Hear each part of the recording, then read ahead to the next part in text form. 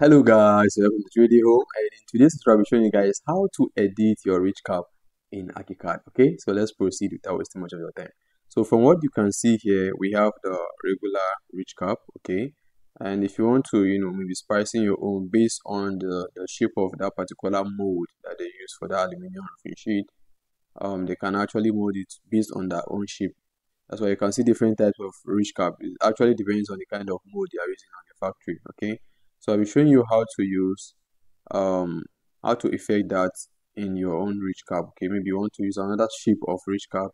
How to do that? I'll show you that in a minute. Okay, so the first thing to do is model that your roof first. Okay, model your roof first. I've already worked on this roof, so we can reuse this one. So let's just create something new. All right, so let's just say this is the roof. All right, let's say this is the shape of the building. This is the shape of the building, and we want to work on the roof. All right, so let's dive into that. Click on the roof. All right, click on the roof, and then come to this CI tools. Click on CI tools. Move your cursor down down to covering. This covering, under covering, move to roof covering and click there. Okay, so the first thing you see if you're using it for the first time, this is the first place you're going to see.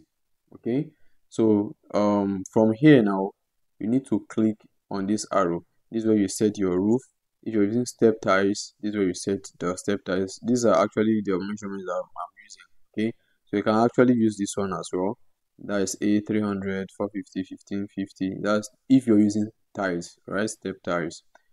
But you can choose to use flat roof, corrugated roof, rib roof, shingles, tiles, Spanish tiles. So it all depends on which one you want. All right. So for the sake of this tutorial, we're working on rich cap. Okay, we're working on rich cap. So I'll be moving direct to the rich cap. So from there, I'll be showing you how to do those adjustments. Okay, so let's dive into that. So keep clicking on this arrow. All right, you'll get to a point where you see batch flashing. Okay, both this one and this one are working together. All right, so this is just like a side, you're seeing the side of it, while this other side you're seeing the complete shape of that particular rich cap. So from here now, under this batch flashing, click on flat.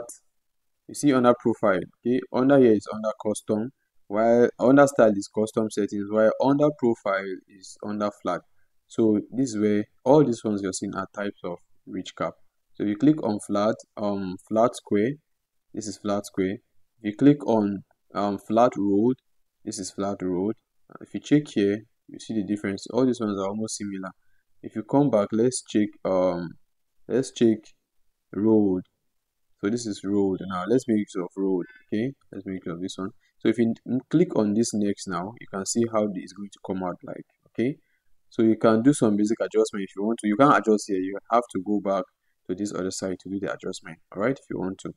So from here now, this is where you change the paint color. All right, paint color, you can change the color from here. So I made it dark, right, dark color, because the roof is also dark, so it's the same thing. So let's see the next one. This was the basic settings for this one. All right, this is the basic settings, and okay, the same thing. Yeah, you need to see this one too. This end cut, right? You can see how this part is trimmed now. This is the rich cap, this is the roof. So this place is trimmed to fit in with the roof. I'll show you that once we go back. Okay, so make sure it's under trim to roof. If you leave it like this, it's going to come out from the roof. So make sure it's under trim to roof, and then click OK. Let me show you something. So from this one, you see that we only have two flat surfaces. One is here, just flat. But on this new one now, you can see that we have flat here, one flat here, and then with a round curve, okay, at the middle, round curve at the middle. I'm trying to get a better angle. Okay, so you can see what we have now. Okay, this is what we have. So it all depends on the factory, all right, and also the client choice or your own choice as an architect or the engineer on site. So this is the basic way on how to do this. Okay, the basic settings on how to do this, and I think we'll be stopping here today. If you have any question, please drop it on the comment section. I'll attend to you. All right, thank you once again for your time. See you on our next tutorial.